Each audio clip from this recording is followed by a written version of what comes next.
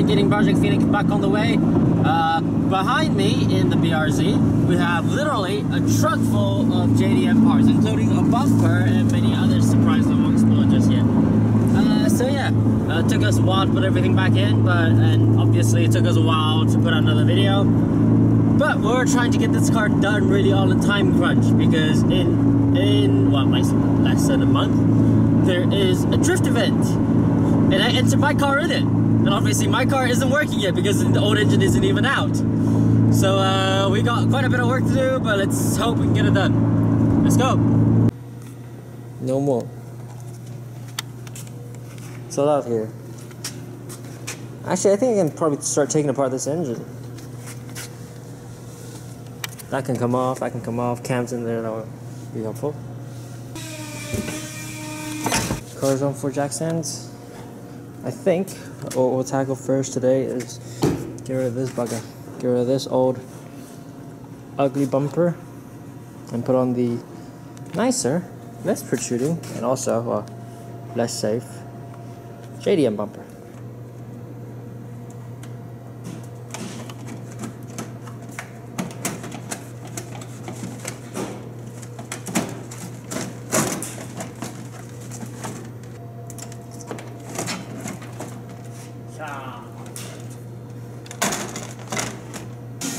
All this coming off. We're putting in the beautiful red line.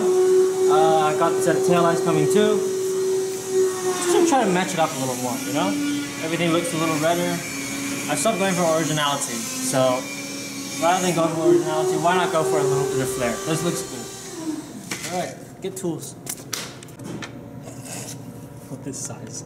Yeah, that's the right size.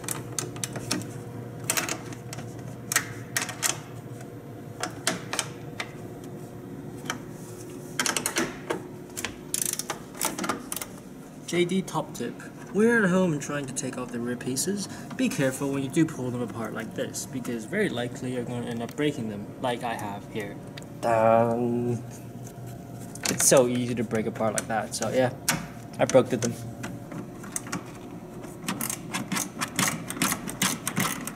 Maybe it would be better if I clear out the trunk.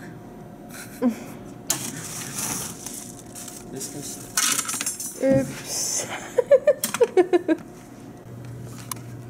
So, Mrs. Fiona, first time working on a car, how do you feel? It's not the first time, and you say you're not filming me. Why is it not coming off? It came out really easy last time. What the hell? Oh, there we go.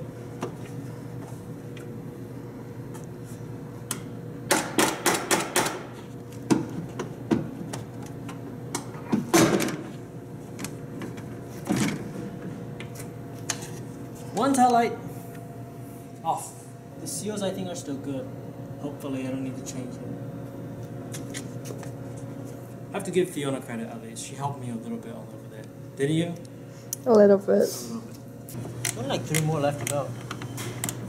I gave it to you with 4 left. One off. You took 1 off in the time it took me to take 6 off. I really did think I was mechanically the worst person alive. I think I just found a rival. Well, ladies and gentlemen, as you can see, we've taken the USDM bumper off successfully. There we go. Okay, the rear is basically stripped. I want to put on the cool key red lines, but we need to drill 2 holes around here-ish, which we'll do probably next time. I don't have to drill here. The entire bumper is off. But then we can't really mount the bumper brackets because we don't have the bolts necessary. That's on the to-do list too. Other than that, I think we're probably gonna have to move on to the rear sway bar, which will be down there-ish. Look at that thin little thing, if you can see it. That piece. Gonna be replaced by whatever is in that bag. You're very curvy. That's going well. I'm getting all these sludges from the old roll bar all over my hair. Ew, that's pretty gross. Yes, I know. Ow. You're going back in the trunk. What? You're going back in my trunk. What? You're going back in my trunk. You can't do that.